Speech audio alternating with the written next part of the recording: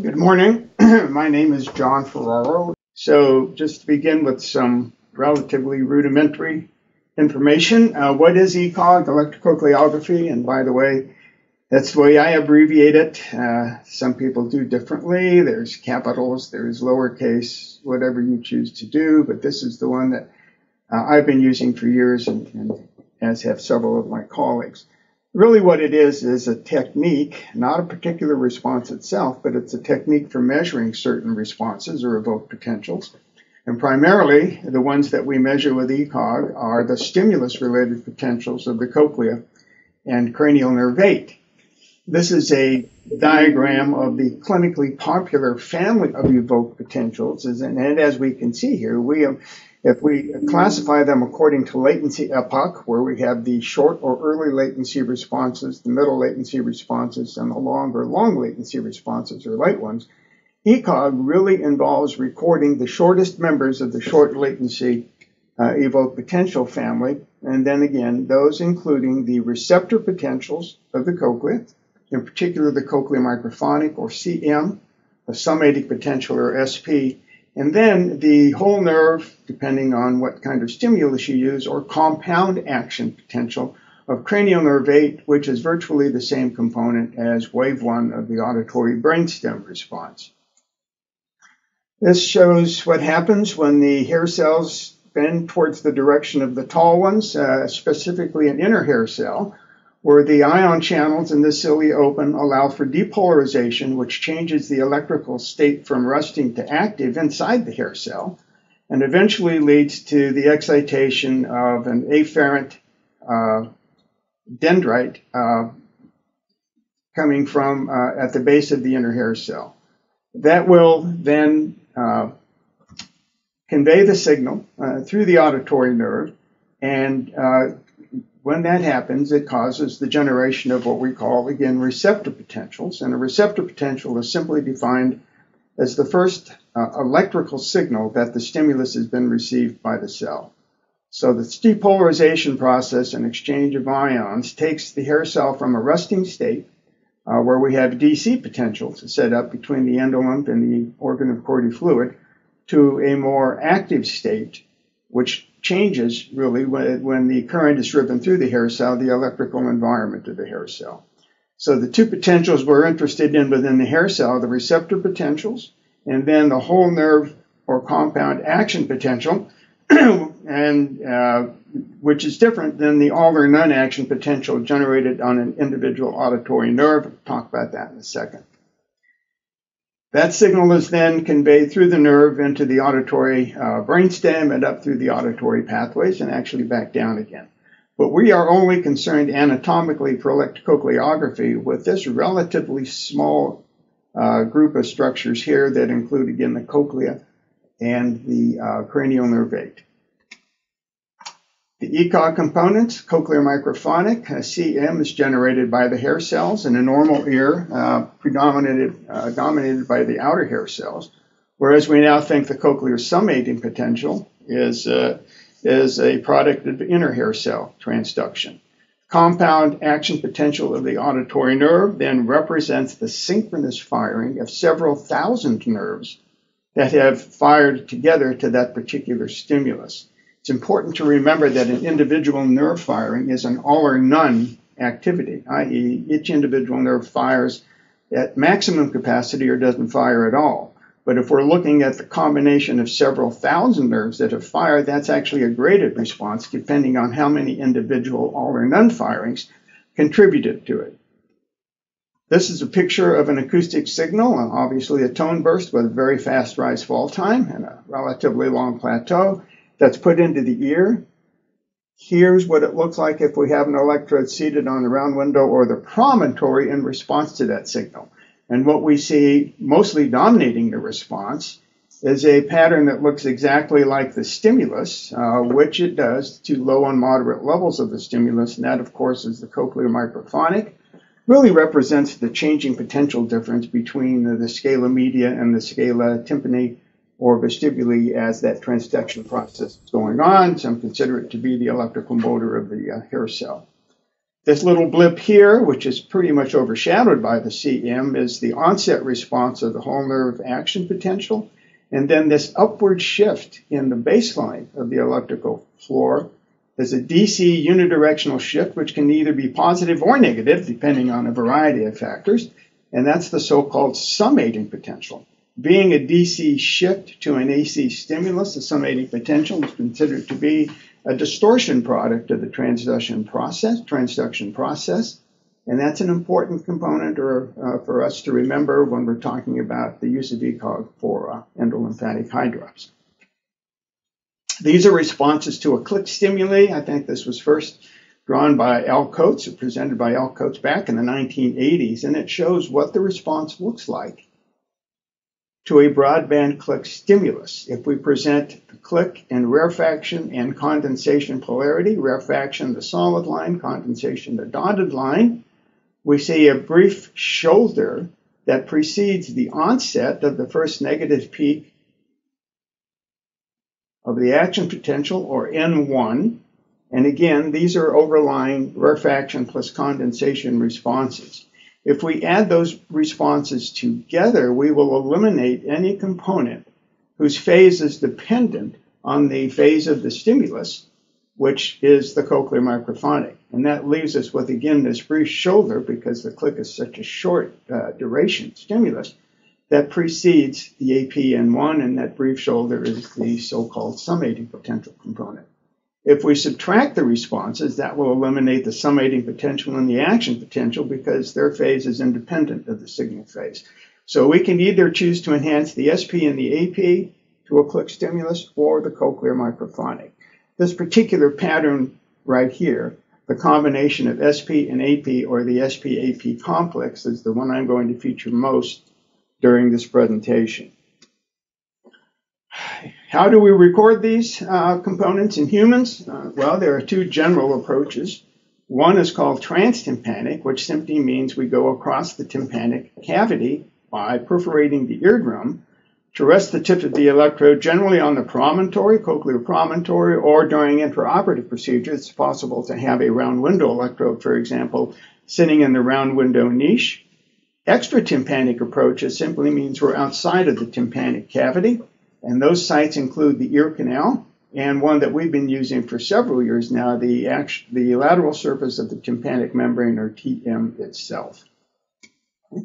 These are pictures of a guinea pig cochlea that I took when I was doing postdoctoral work with Peter Dallas, and we were doing intracochlear recordings from each individual turn of the guinea pig or the chinchilla, because they have a cochlea that sticks into the middle ear cavity, which is an eggshell device covered by, called the bulla. Obviously, the closer we get to the generators of the responses, the more accurate and sensitive our recordings are going to be. But since humans don't have a cochlea that jets into the middle ear cavity, we have to make use of other non-invasive approaches, obviously. This is an myogenic electrode, which is an EMG electrode, which is generally used to stimulate for EMG purposes. But if you reverse the input and the output, it can also be a recording electrode. It's designed to penetrate the TM, again, to rest on the promontory. Here's a round window electrode that we've used for intraoperative monitoring when the middle ear cavity is exposed during that surgery. Okay. This is an old drawing of how the transtympanic electrode can be applied.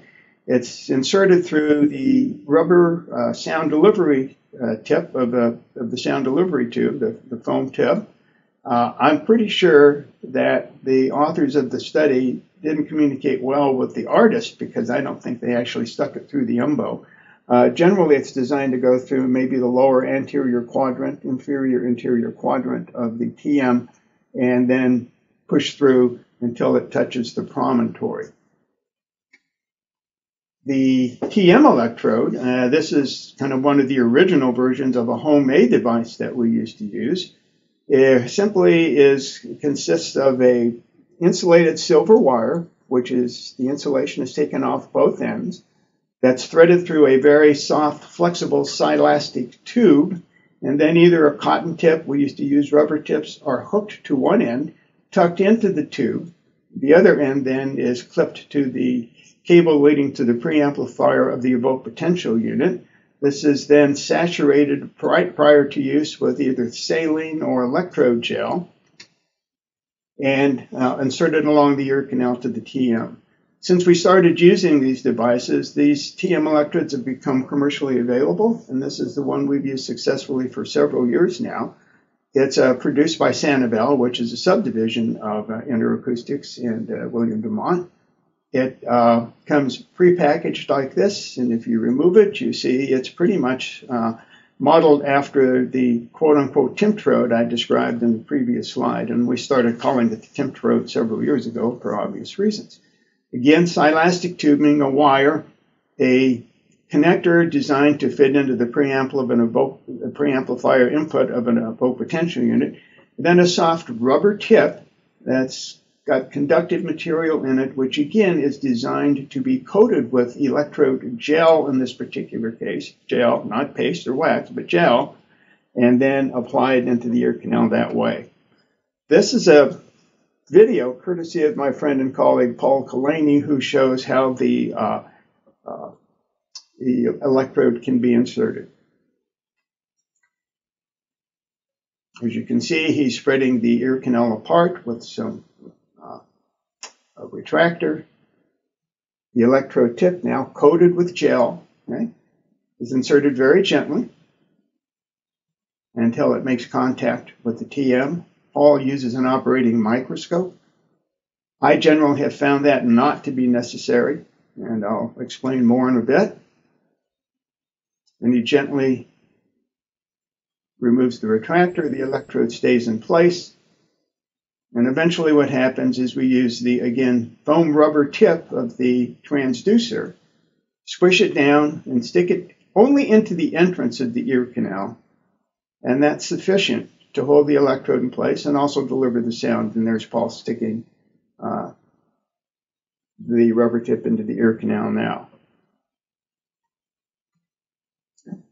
Very importantly, okay, and here's a drawing of what the electrode looks like in place with the foam rubber tip. And again, we have found it useful not to put it that far in. In fact, sometimes I'll cut the tip in half. It makes it even smaller and a little more comfortable. You don't want to push too hard because that will shove the electrode against the TM and may cause some discomfort. It's also important to note, however, that if you push it against the TM, it will not penetrate the TM because the silastic tubing is soft enough that it will allow the electrode to bend instead of go forward. However, pushing it against the TM forcefully can cause some discomfort. So it just has to lightly be touching the TM. What I do when I put the electrode in is I explain to the patient I have this electrode. I'm going to run it along the ear canal very slowly until it just touches their eardrum, and then I ask them to tell me when that happens. And most of the time they can accurately say, oh yes, it's there. Sometimes it's like, I think it's there. Then I mush a little farther and they say, oh, for sure it's there. Sometimes it's there and they're not even aware that it's there.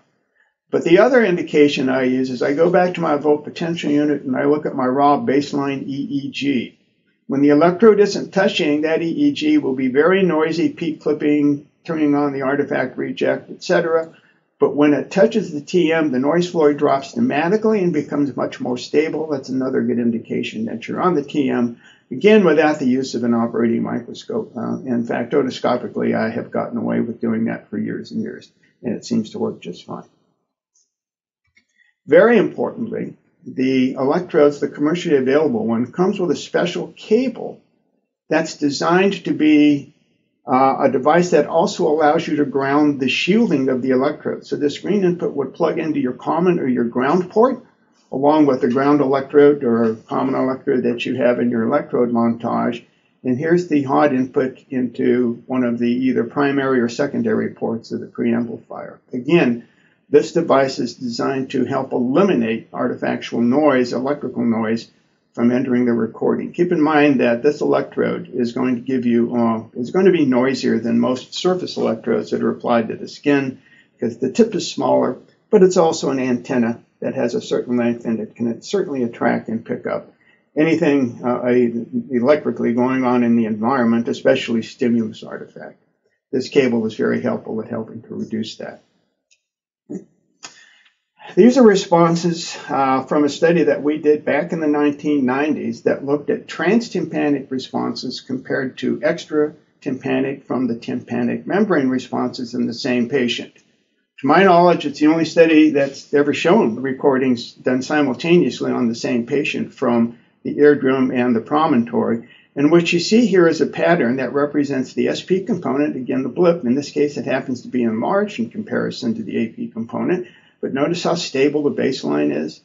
The extratympanic recording, the TM recordings, also show an enlarged SP-AP and SP-AP relationship, which is the diagnostic feature we're actually looking for in these patients. But it's a little noisier, which is inherent to extratympanic recordings, and it's smaller. Notice that the amplitude scale here is 4.9 microvolts per division. Here it's 1.2. So transtympanic responses are going to be about 4 to 5 times bigger than extratympanic responses. But as I like to say, this is why God created the signal averager, so we can just simply take more averages to achieve a response whose diagnostic feature is preserved at the eardrum and certainly seen at the promontory as well. So the decision to perform transtympanic versus extratympanic depends on a lot of factors, but there are advantages and disadvantages to both. Obviously, the closer we get to the generator, we expect a larger signal-to-noise ratio with a transtympanic needle electrode. That means the components will be bigger, you don't have to spend as much time signal averaging, and they're usually very stable and repeatable.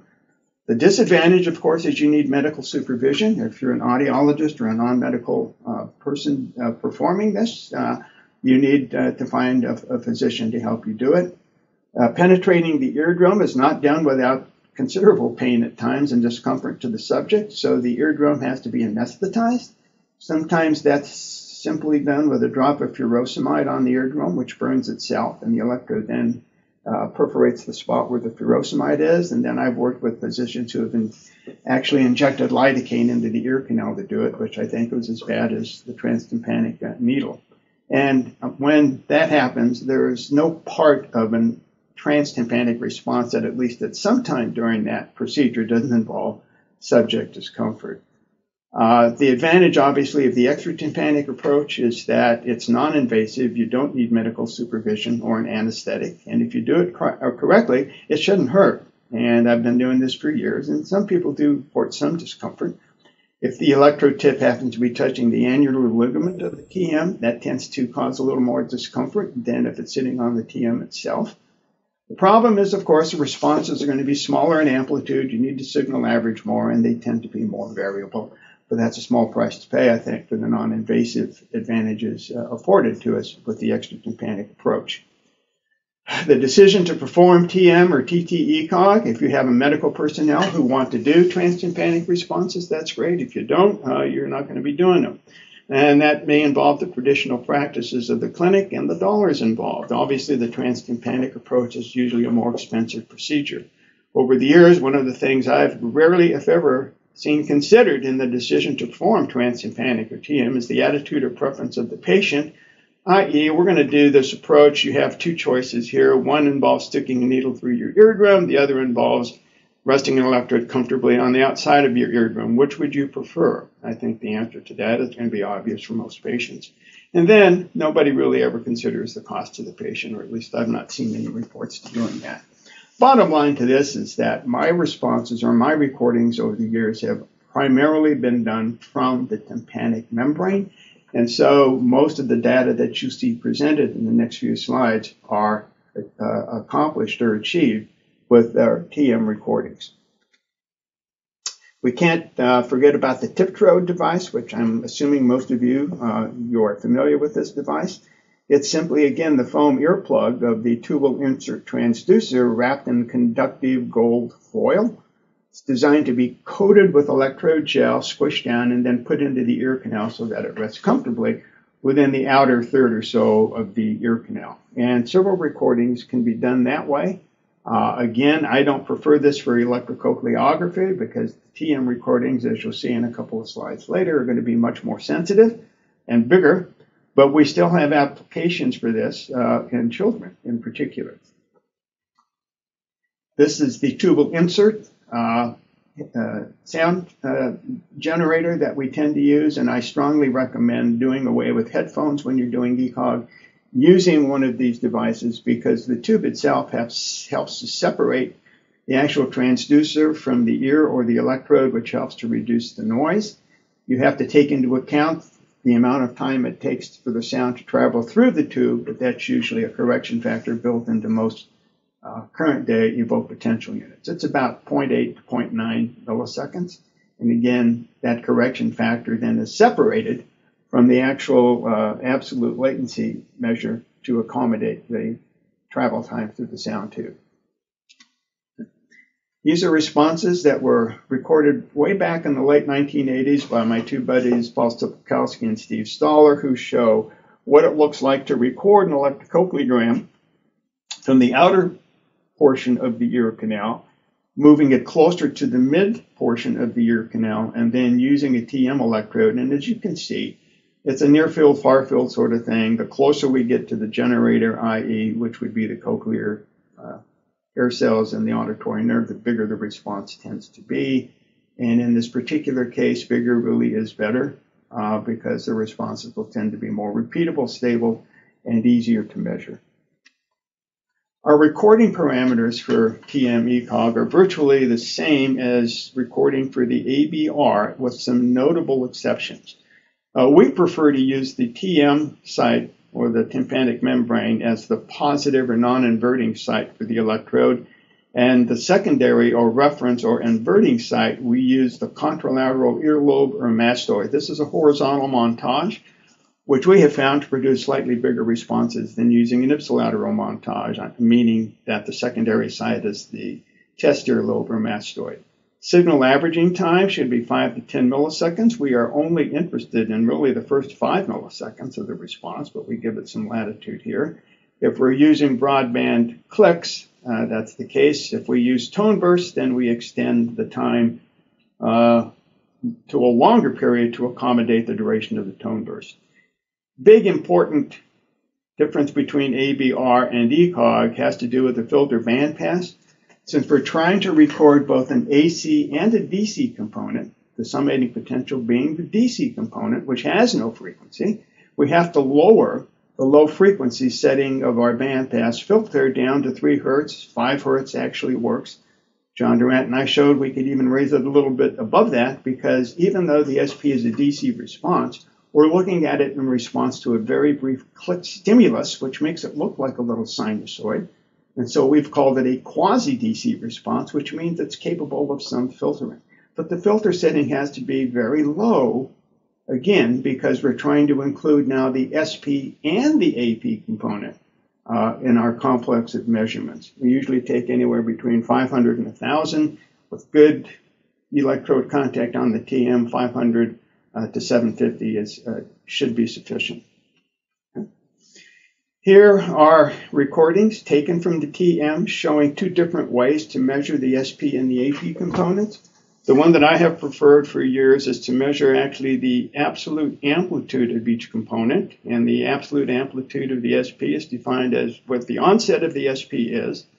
And in a normal ear, the onset of the SP generally occurs at about 0.3 to 0.5 milliseconds after stimulus onset, because it takes some time, obviously, for the signal to travel through the outer and the middle ears, even though we've accommodated the 0.9 millisecond delay that we'll see if we use a tubal insert transducer. And then we measure the amplitude of the AP from its onset to the peak of N1. So we're measuring the preceding portion of the AP, not necessarily the peak to trough measurement that's conventionally done with measuring ABR amplitudes. And when we get these 2 measurements, we then divide the form the SP over the AP amplitude ratio, which is, you're going to find out in a bit, very important measurement for helping to diagnose endolymphatic hydrops. Some folks will choose to measure the amplitude of both components with respect to a pre-stimulus baseline, or even a baseline that was recorded slightly after the stimulus has been presented. We have found that that baseline tends to be variable and it's not very stable. And so we've abandoned that approach and simply use this approach. You can use this approach, but it will give you different norms than this approach. And it's important to then compare your clinical tracings back to the norms that you've established. And one of the problems we're going to see down the road is that we really don't have any set standardized guidelines for how to measure several aspects of the electrococleogram, including amplitude ratios and various other recording protocols. So that's a concern we'll talk about later. Nonetheless, again, bear with me on this one. We're going to use this way of measuring SP-AP amplitude to derive the SP-AP amplitude ratio. These are responses, These are responses to a tone burst. Remember that the receptor potentials have a duration that's dependent on the duration of the stimulus. And so if we don't want to see a tiny little blip of the cochlear microphonic or even the SP to a click, we can extend the duration of that stimulus by using a tone burst. And there we see a lengthened SP component. Tends to drift back to baseline because of the amplifier. The onset AP, we've eliminated the cochlear microphonic from this, then we could see, and then we tend to measure, we pick a baseline and measure the amplitude at baseline compared to the amplitude at some point midway between where the SP starts and it ends, and we consider that the SP amplitude. In this particular case, we don't make use of the amplitude ratio. We're simply interested in the amplitude of the SP component by itself. Okay, now that we have an idea of how to measure it and how to interpret our recordings, or at least label them and interpret, let's begin talking about the clinical applications of electrocochleography, and there are several. However, it remains the case, and it has for decades, that the primary application of electrocochleography, when you're seeing it done clinically, is to help in the diagnosis, assessment, and monitoring of Meniere's disease / endolymphatic hydrops. Meniere's disease, of course, being the idiopathic version of endolymphatic hydrops. And then I'm going to show you some data later on that says, there may be another application here related to hydrops, and that is, can ECoG be used to possibly predict the onset of Meniere's disease in asymptomatic patients? We also can use ECoG to make wave 1 of the ABR bigger if we use a combined ECoG ABR approach. Several patients with acoustic tumors have overriding hearing loss that preclude reliable recording of wave 1.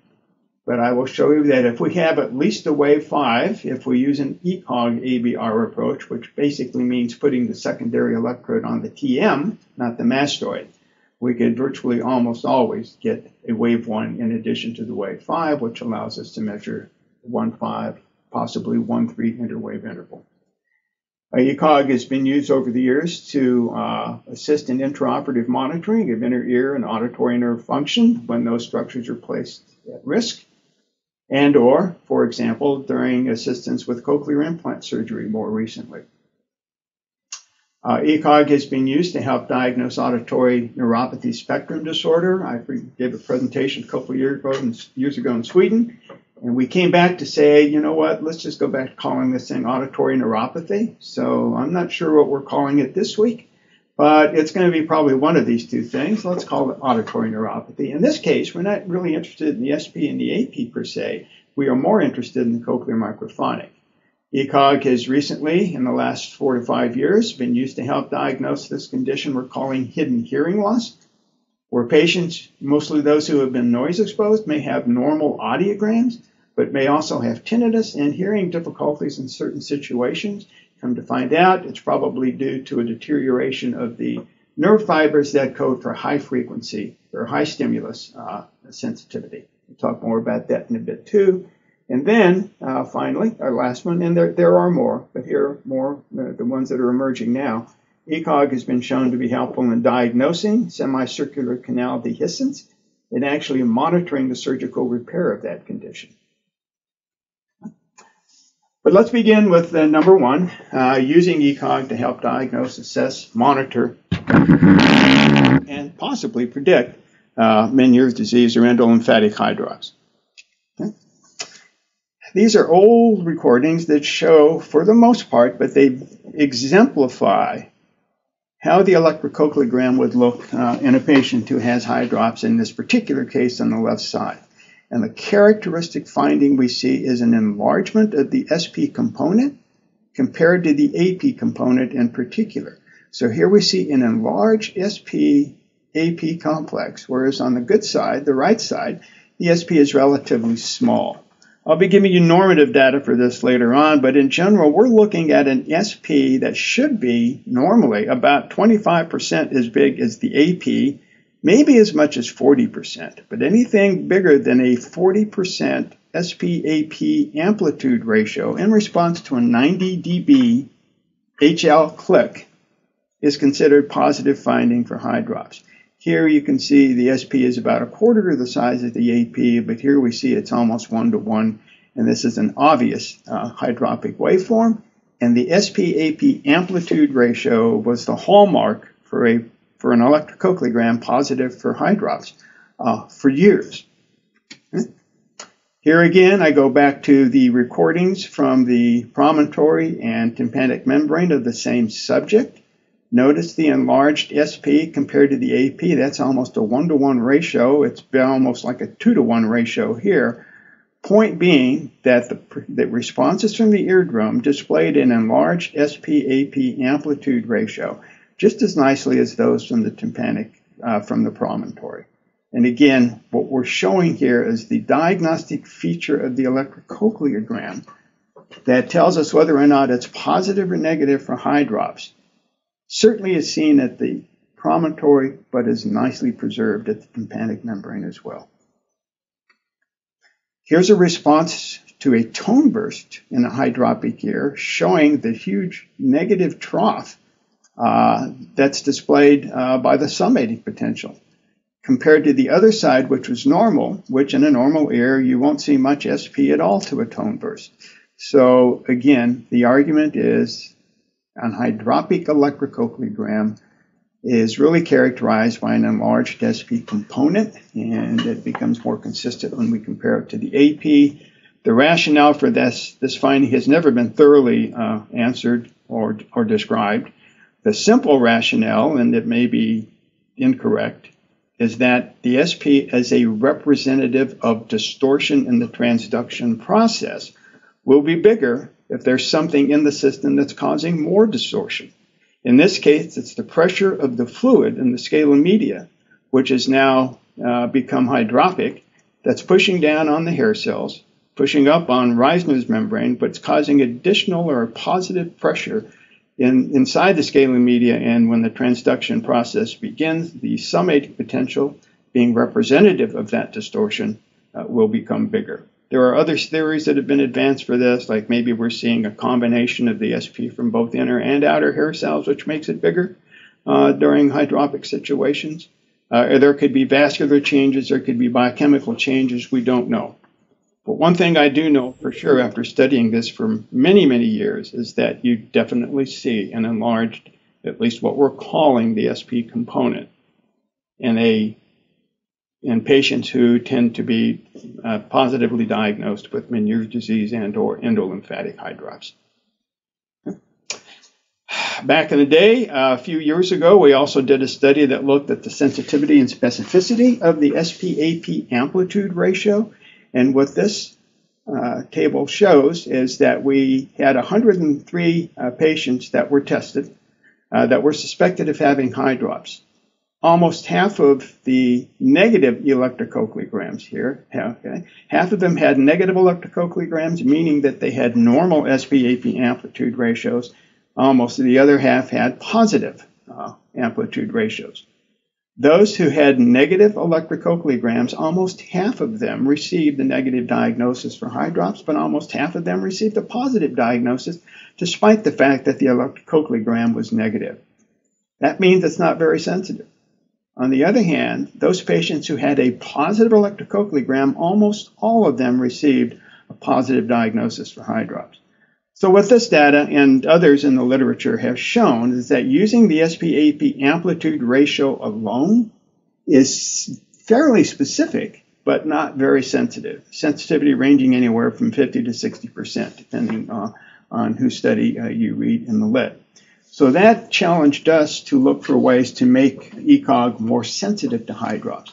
And one of the things that we did in our lab several years ago again is we decided to correlate the outcome of an electrocochleogram with the symptoms the patient had at the time of the test.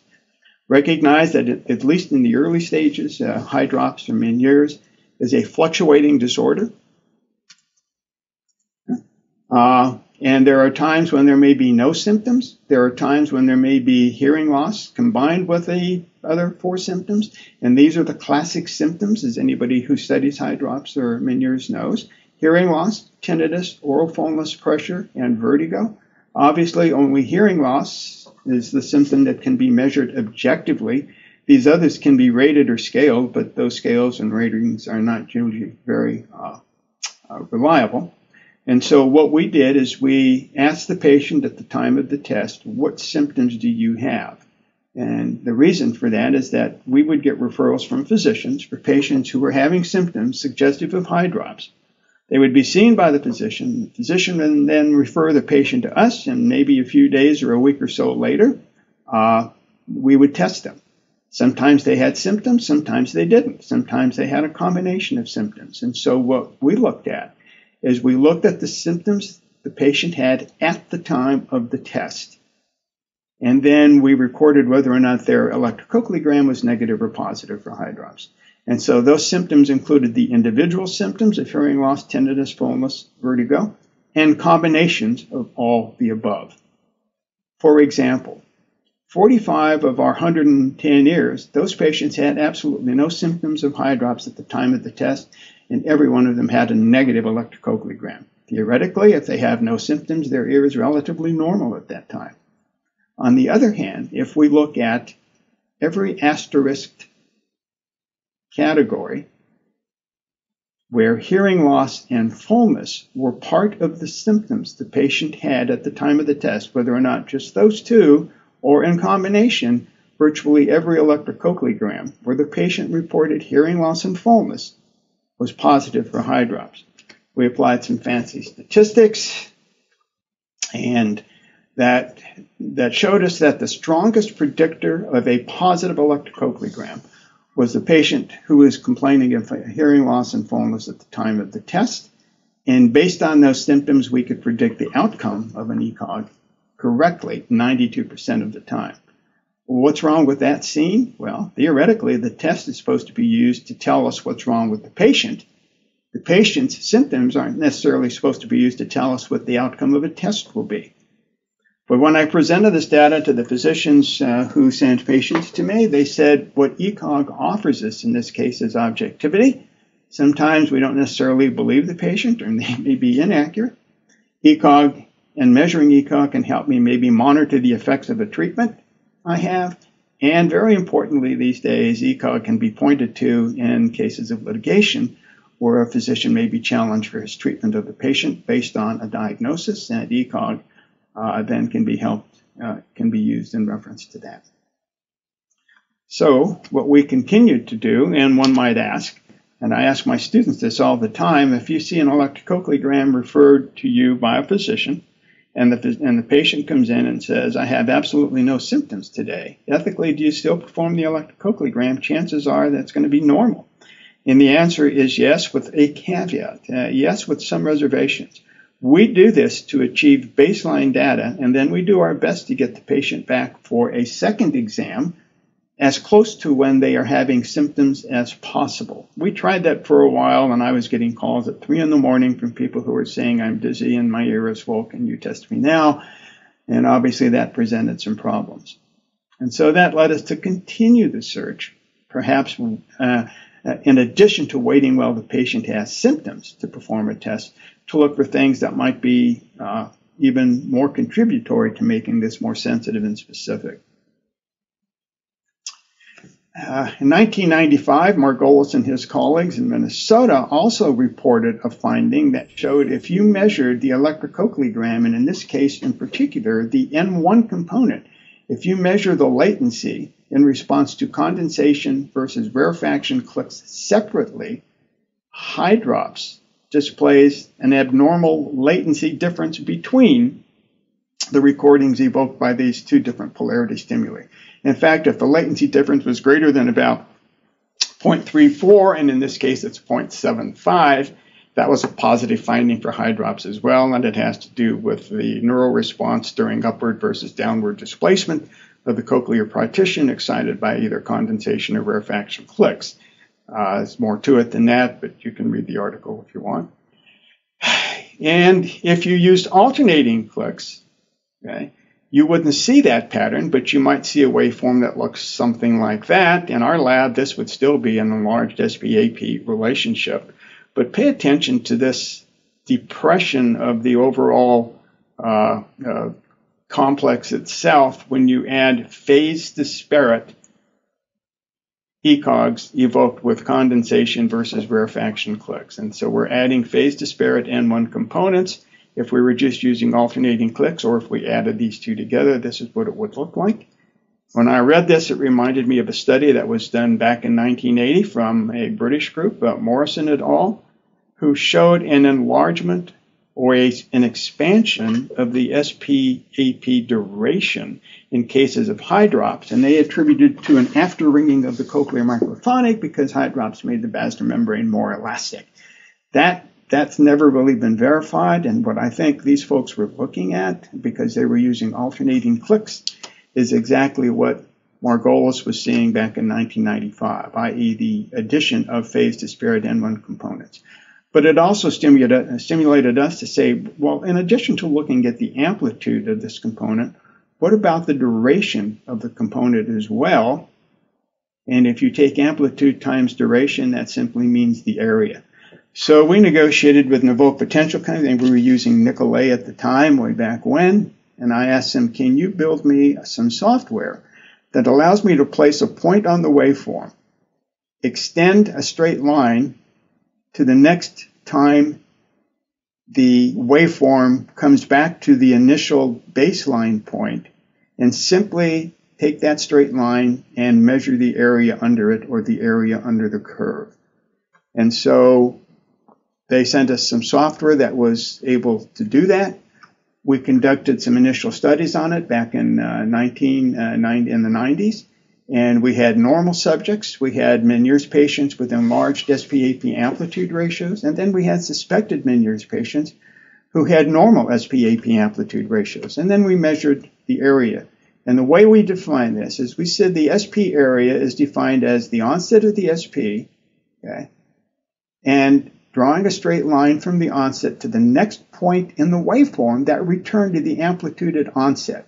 And then we called everything under that the SP area. We know that it includes the AP area, but for simplicity's sake, let's just call this whole thing the SP area.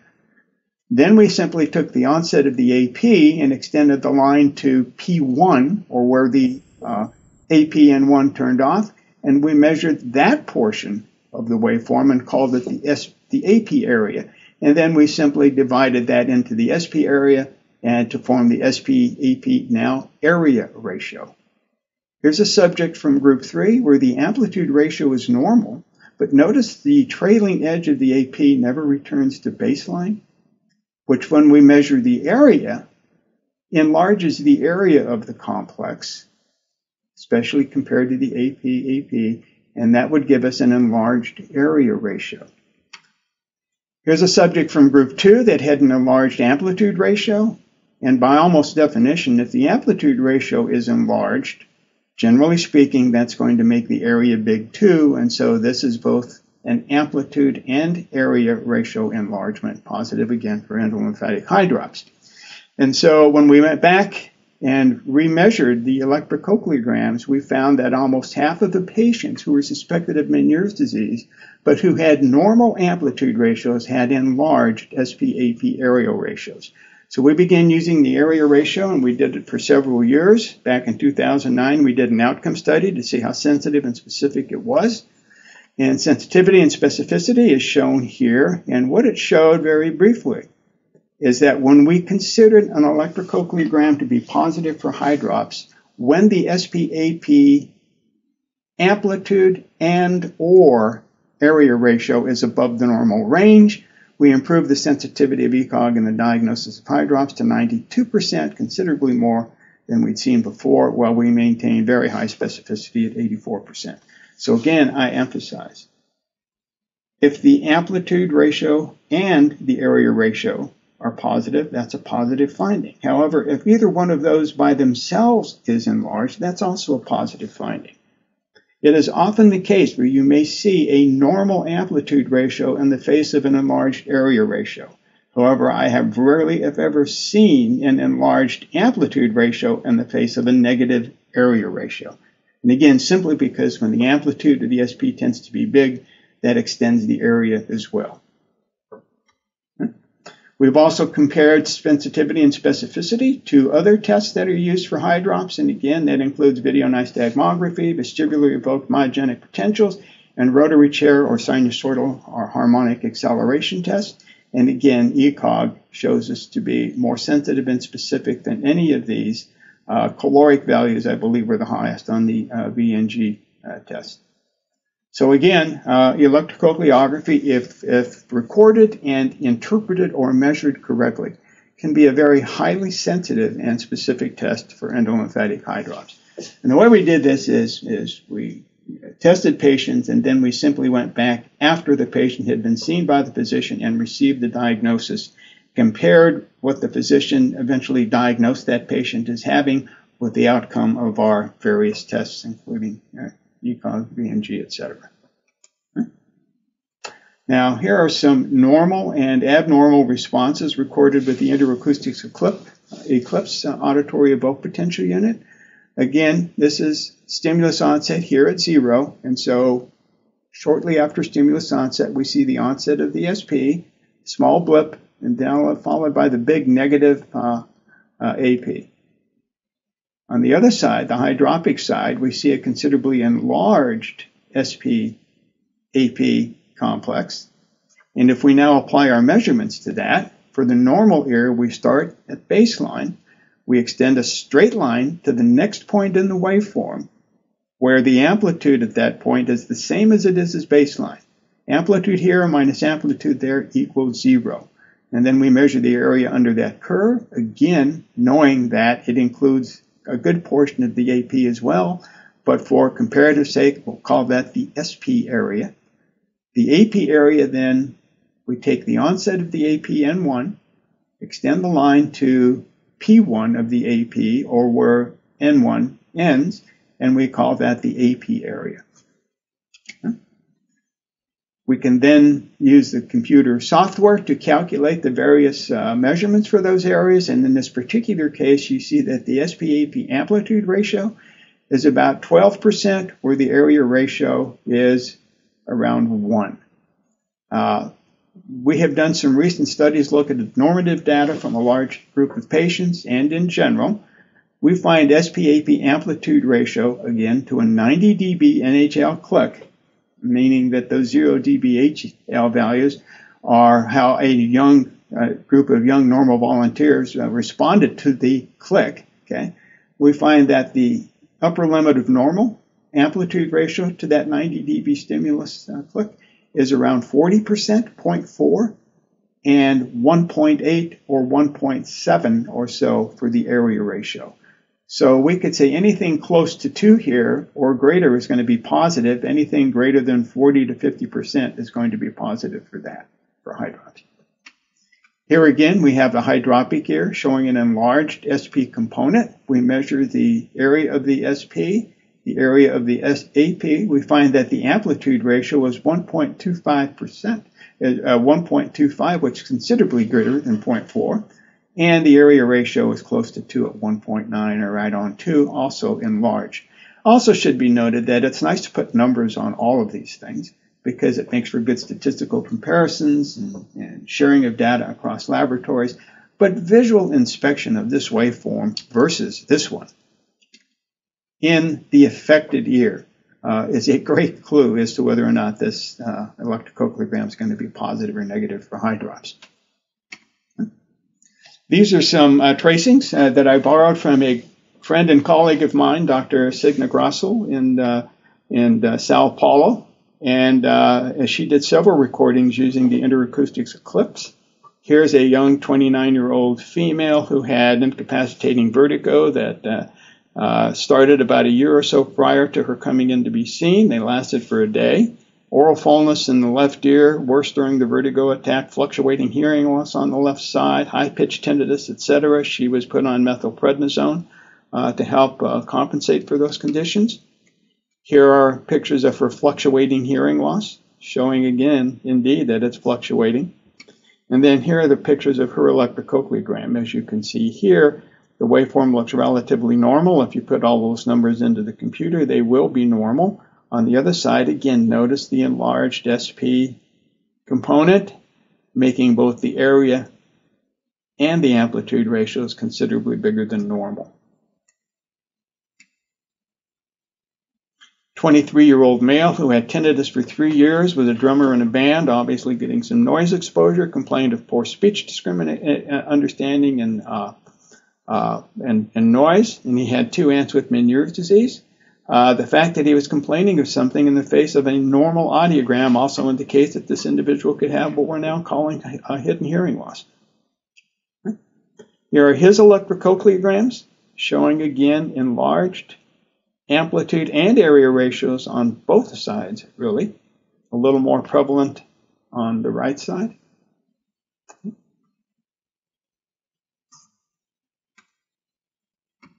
Could that be a genetic component, i.e., and we're going to talk about this in a bit, since he had 2 aunts who had positive diagnosis. Here's a female, 42-year-old, sensorineural hearing loss. You can see on the left side, intense vertigo attacks that lasted 6 hours with ear fullness, increased tinnitus. Her MRI was normal.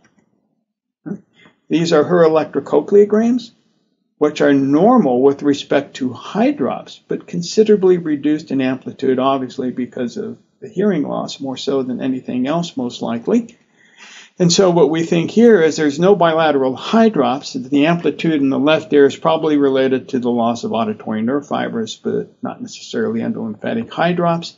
In our experience, important point, when hearing loss, especially in the higher frequencies, and if you're using a click, dip below 50 to 60 dB, we find the use of ECoG questionable when it's being applied to help diagnose high drops, simply because the hair cells are being affected to an extent that they're probably not giving a normal response. Bottom line to this is I like to use electrocochleography during the early stages of high drops when we're really not sure what's going on, and while hearing is relatively still good, especially on the higher frequencies, and we find that to be the most effective use of ECoG, as opposed to taking a patient who maybe has had it for a long time and whose hearing has deteriorated to a point where recording activity from the hair cells now has been compromised due to the disorder. 55-year-old male, strong vertigo attacks, etc., bilateral low-frequency tinnitus, oral pressure not related to vertigo, had hypertension, thyroid hypofunction, sloping high-frequency hearing loss.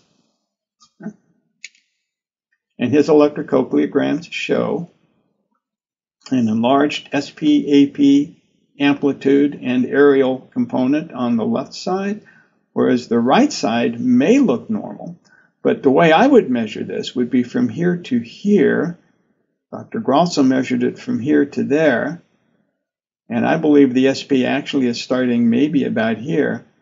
And I'm not so sure had I measured this one, we wouldn't have seen an enlarged area ratio as well in the face of a normal amplitude ratio. And again, notice the suppression of the component where the trailing edge of the AP never returns to baseline, like actually it does here in the hydropic ear, even though the hydropic ear has an enlarged amplitude ratio.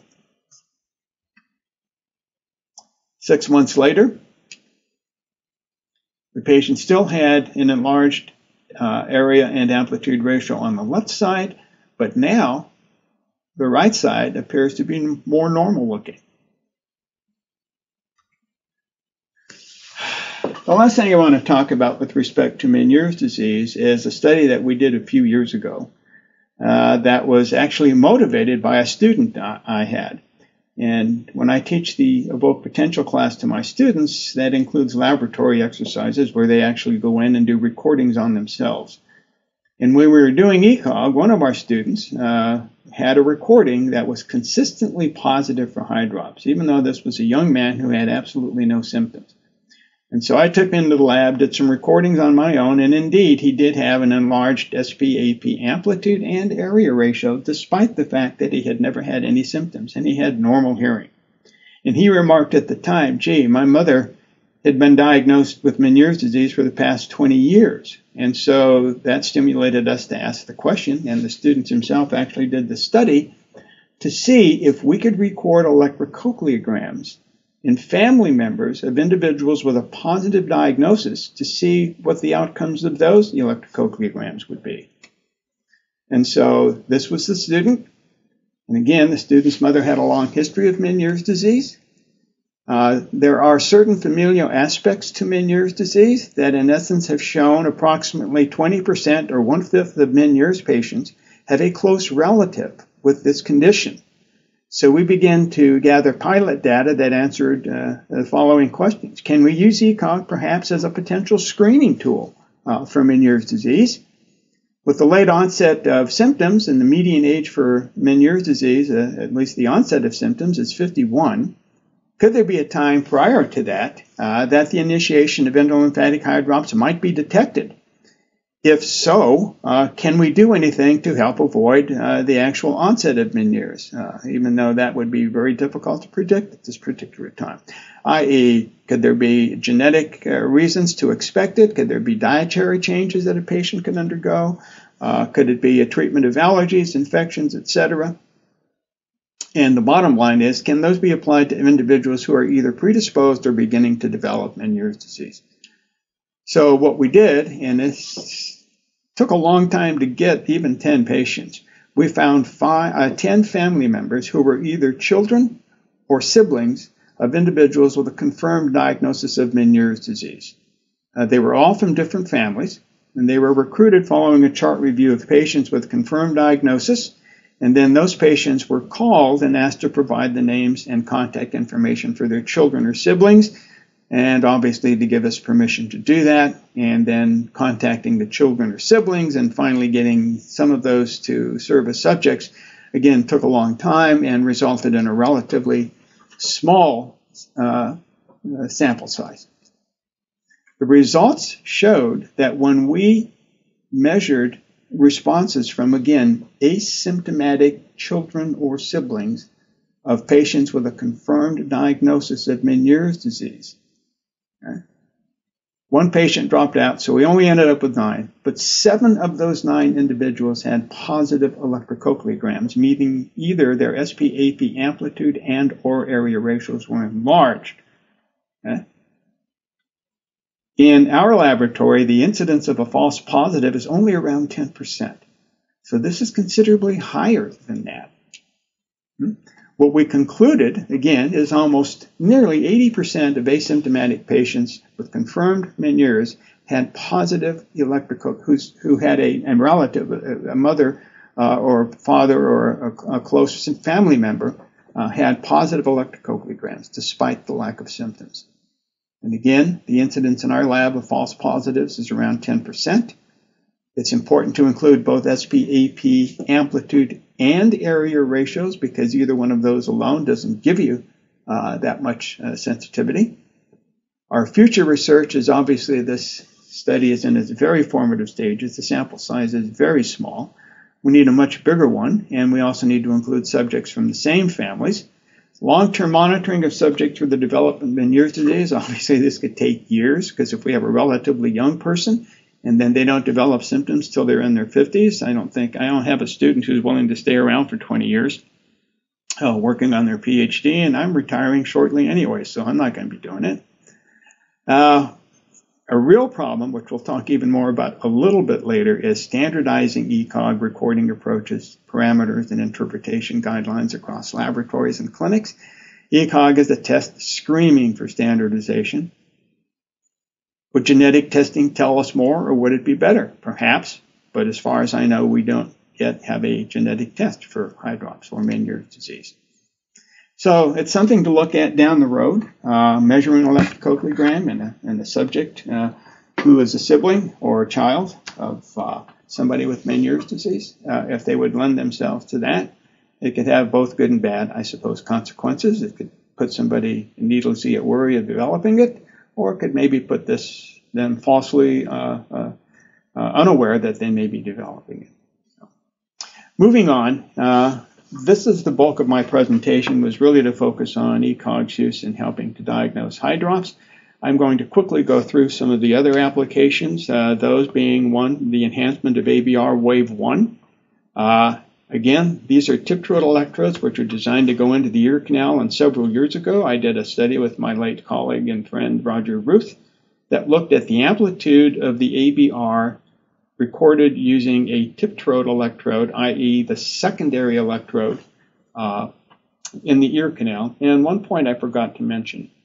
Some folks like to see the electrocochleogram going up as the ABR. Some like to see the ECoG going down, ABR going up, whatever.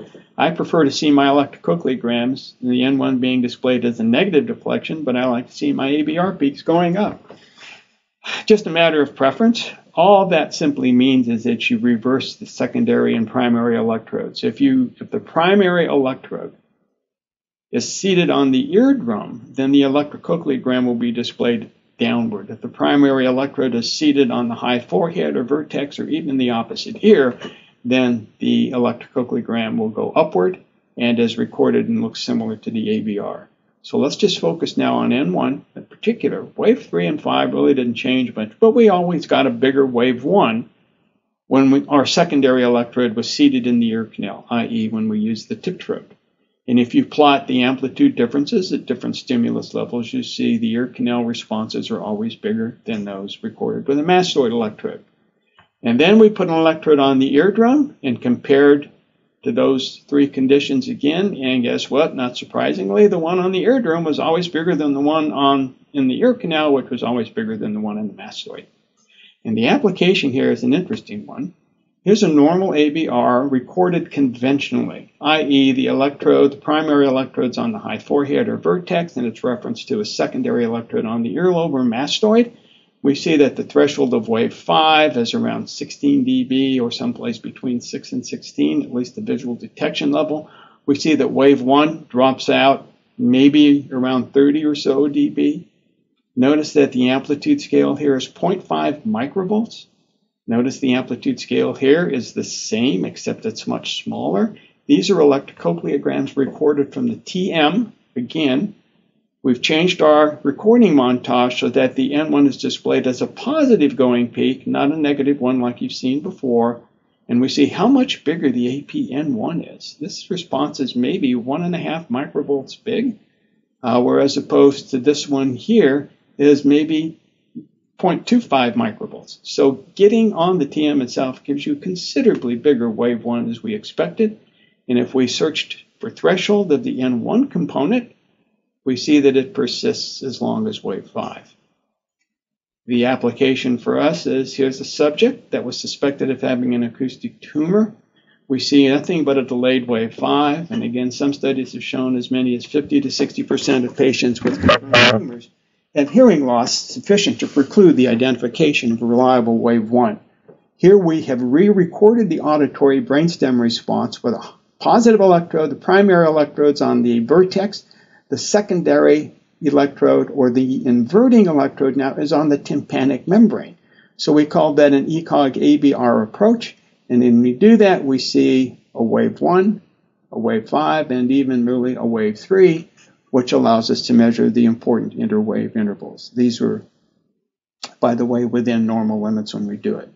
So I like to say if a subject has enough hearing to give us a wave 5, using a TM ECoG approach, you can also get a wave 1 to allow you, again, to measure those very important interwave intervals to help diagnose retrocochlear disorder. Intraoperative monitoring, generally meant to help preserve structures, protect them, and possibly even predict surgical outcome. The electrocochleography, these are really old slides. There's lots of recent studies on how we use it. But here's a case in a patient where a tumor was being removed and hearing was preserved as evidence of a N1 at closing. And here's a patient where we see during the surgical approach itself and the tumor was being removed, we lost the N1 component. This patient woke up with hearing. This patient had a dead ear when they woke up.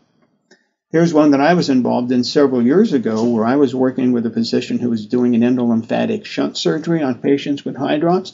We can see at the onset of surgery, this area and amplitude ratio is enlarged. Back then, we were only using the amplitude ratio. But as the shunt was placed in and the fluid was drained, the responses returned to normal, and this patient had a good surgical outcome. Here's another one where the responses were enlarged to begin and never really improved. And here's the patient's electrocochleograms a few weeks after surgery, showing still a fairly dramatic difference between the affected and the non-infected side. But this patient claimed to have a good surgical outcome too. So go figure. Here's a case where ECoG was used to help identify where the endolymphatic duct was during a shunt procedure. And the surgeon was inserting probes into various areas, since these structures really aren't color-coded in a live human. And when he inserted the probe into the endolymphatic duct, we saw an improvement of the SP-AP ratio, which was an indication of the site to place the shunt, or at least the fistula that was created by doing that. So there are a variety of uses for ECoG intraoperative monitoring. One of those is in cochlear implant surgery. And some recent studies have shown measuring the cochlear microphonic can give an idea of the subject's threshold. There are other applications. I have absolutely no experience in doing this myself, but I've listed several references that you can go to, recent ones, that can help if you're interested in this particular area. In newborns and young children, this is where we diverge from our normal approach of putting an electrode on the eardrum. These recordings that I have from newborns and young children have all been done with a tiptrode, not a TIMP, a tiptrode-like device. These are pediatric sound delivery tubes that can be hooked up to the tubal insert transducer. Here are the two-sized tiptrodes that are commercially available. The initial study we did on this one was simply to peel the gold foil off of a tiptrode, which were too big, the tiptrode itself, to put into a neonatal ear canal. Okay. Wrap it around the pediatric tip, go to, at that time, a Radio Shack, which I don't think is no longer around, and bought a copper alligator clip, soldered that onto an electrode lead, and simply clipped a portion of the gold foil onto the electrode tip, inserted it into the ear canal after coating it lightly with electrode gel, and we were able to record ear canal recordings from newborns using this approach. More recently, we've simply found that cutting down the tip of the tiptrode to about 1/3 of its length also allows us to make it small enough to put into the ear canal. And the big advantage here in the initial studies we did were simply that you get a better wave 1, as you might expect, if you record from the ear canal versus the mastoid or earlobe of a newborn. On the other hand, what we're most interested in for newborn hearing screening is not really wave 1, but wave 5, and there's really not much advantage of doing it for that. Okay. Again, ear canal, mastoid, ear canal, mastoid, always bigger wave 1, which we expected and we were interested to see even in newborns. However, what we do find more interest in is using an ear canal approach versus a regular conventional ABR approach when we're using ECoG to help diagnose auditory neuropathy. And in this case, what we see here is a slide from my colleagues Arnie Starr, Yvonne Sinninger, and their colleagues, where you see a normal auditory brainstem response that can also display the CM and the SP when you add or subtract waveforms. But in a child with neuropathy, we'll see the presence of cochlear components, i.e. the cochlear receptor potentials, in the absence of a well-defined auditory brainstem response. And so we're looking at a disorder that could possibly have an anatomical site somewhere between and including the inner hair cells and the brainstem.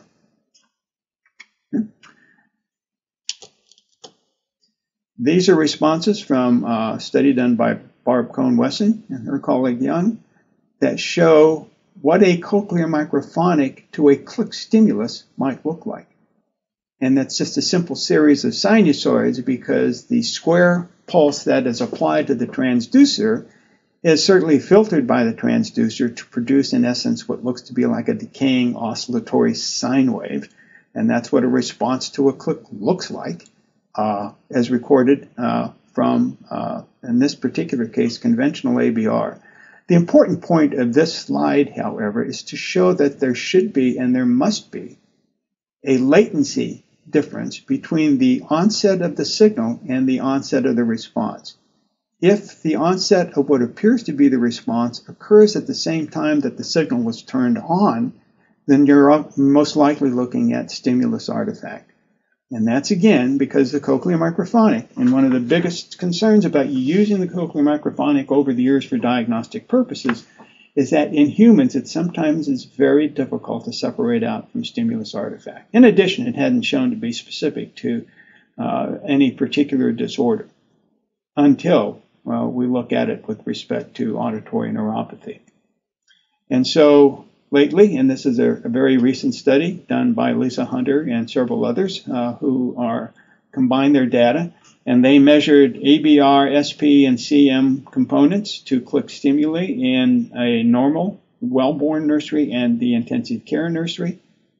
Found no significant group differences with regard to latency and amplitude values, and they established normative ranges for auditory brainstem and ECoG latency and amplitude. And what they show here, this is the SP component in those children, which again is measured by simply adding rarefaction and condensation clicks, getting rid of the ABR, and this is the SP, the cochlear microphonic component. And they have baseline values and normative values for these structures.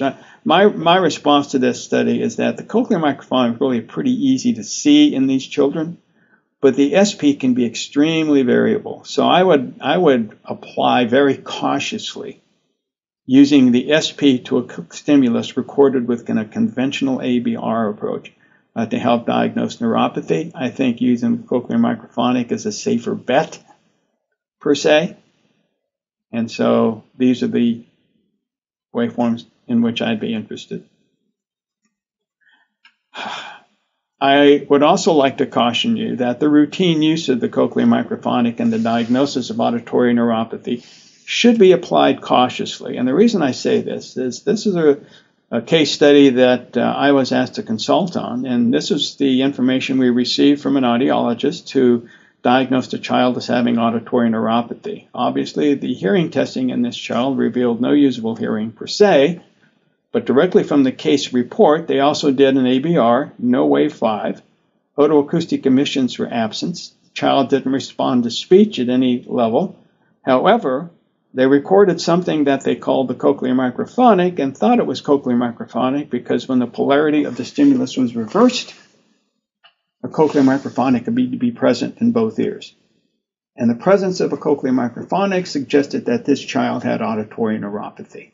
Here are the waveforms that were sent to us. And again, you can see here the onset of the signal was accompanied by a huge deflections and a decaying oscillatory sine wave. When you see that, there may be something in there, I guess, CM-wise, but when you see something like this that starts at the onset of the signal, it too will reverse its polarity as the stimulus polarity is reversed, but what we were looking at here, we identified as pure stimulus artifact. In fact, when we did the test, the ABR was flat, indicating that there was probably hearing loss, but certainly no evidence, at least verifiable evidence, of auditory neuropathy. ECoG and hidden hearing loss, several studies now, recent studies, animals, Kajawa and Lieberman, Furman et al., and in humans, Greta Stamper, one of our doc students, and her mentor, Dr. Tiffany Johnson of our faculty, as well as Brommel at the VA and again Lieberman at Mass Eye and Ear, have all showed that noise exposure leading to temporary hearing loss, quote-unquote TTS, which we've been calling for years, reduces the amplitude of the ABR wave 1 component. And for years I've been telling my students don't pay too much attention to amplitude of the ABR, pay more attention to its absolute latencies and inner wave intervals. But now we have studies that show a person with quote-unquote hearing loss that may not necessarily be identifiable via conventional audiometric approaches has a smaller amplitude of wave 1. And so the assessment of hearing should include the evaluation of suprathreshold measures of auditory function. I mean, what's our gold standard of measuring hearing loss? Asking a patient to tell us how softly they can hear a sound. The cochlea now reveals the presence of nerve fibers that actually code for sounds presented at suprathreshold levels, and those are the fibers that seem to be most susceptible to damage due to noise exposure. And the damage can be due either at the nerve fiber itself as it innervates the inner hair cell, or perhaps even the spiral ganglia. These are studies by Lieberman that compare SP, AP, and amplitude ratio in high-risk and low-risk individuals. High risk meaning those that had a lot of noise exposure, low risk meaning those that don't. They showed enlarged SP, AP amplitude ratios in these subjects, but not necessarily because the SP reflected high drops. It's just that the AP was smaller in comparison to the AP, which didn't change, but still made the amplitude ratio bigger. These are studies from Brommel et al. Using a VA population that were non-veteran, that used firearms, veterans with high noise exposure and veterans with very low noise exposure. And we find that those with the most noise exposure had the smallest N1 amplitudes. Again, high noise, black. The problem with studies like this is finding a control population, obviously, that doesn't have noise exposure. And how do we define a history of noise exposure versus people who have it, people who don't? It's a very difficult problem with this. Greta Stamper and Tiffany Johnson looked at the same sort of thing and again found that those with low noise exposure had bigger wave 1s in humans. Now, this was the first human subject to show this, than those with a higher noise exposure. And our noise exposure was determined via a noise exposure questionnaire that was developed in our program, and there are others that are going around. But again, these noise exposure questionnaires are limited to the fact that they're applied to a large group sample of people, and they're asked to rate their history of noise exposure really throughout their lifetime, or at least throughout the previous few years. And it's very difficult to find populations these days wherein the individuals that comprise these populations had not been exposed to noise at least sometime during their life, especially if you're measuring these in college students. And then finally, using ECoG to help diagnose superior semicircular canal dehiscence. These slides are from Paul Kalani, who shows what an electrocochleogram may look like in the case of dehiscence. And what we see here is a simple, almost the same thing we see with high drops, an enlarged SP-AP amplitude, and although he didn't measure it, area ratio as well. The rationale here is that we've created a third window that's leaking perilymph. If you leak perilymph, you look at the natural pressure relationship between endolymph and perilymph in the cochlea, or the pressure difference between the scala media and the scala tympani and the scala vestibuli. When you have high drops, the scala media displays a positive pressure, which we think enlarges the SP. However, if you drain perilymph, you will also increase the pressure within the scala media to compensate for the negative pressure on either side of it, again resulting in an enlarged SP component. So what we tend to see in superior canal dehiscence, and by the way also in paralymphatic fistulas, even at the round window, is another condition where we would look at and see an enlarged SP-AP amplitude ratio. Paul also does intraoperative monitoring, and here's a case wherein the patient went in with a large amplitude ratio, and as the fistula or the dehiscence was being repaired, the SP-AP returned to normal values, and this patient had a good surgical outcome. So the last thing I really want to mention again, and this is something that Paul and Signa and I have been working on for a long time. Others who've been involved in this include my buddy John Durant, Bob Burkhardt, etc. ECoG, as I mentioned before, is a technique that is screaming for standardization. It's measured differently at different times. Are we recording from the earlobe? Are we recording from the ear canal? Are we recording from the tympanic membrane? These are values based on TM recordings, but even that isn't standardized. There are a variety of electrodes that have been used, including homemade devices.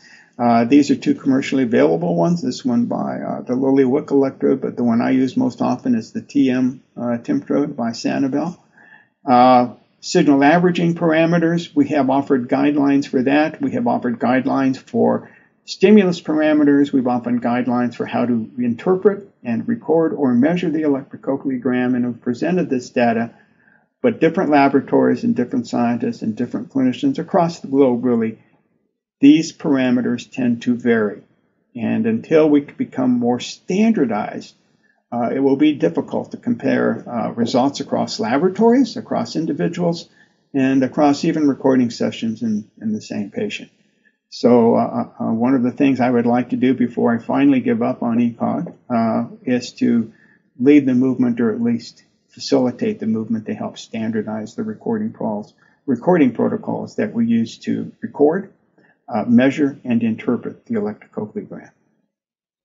So on that note, I will leave you with my email address and encourage any of you who have questions about any part of this presentation, or other questions in areas that I may not have covered that involve the use of auditory evoked potentials or the early evoked potentials in general. I have a lot of experience in this area. Please email me. I will be at the University of Kansas Medical Center as an emeritus professor beginning in July, and then I have about another month to go until I do retire. But guys like me never really retire. I still find this a very interesting and intriguing area to study and to keep me occupied, especially at times like this when we're barely allowed to leave our homes. So I look forward to your questions to help pass the time away in a very dark period for us here in the world. So thank you very much.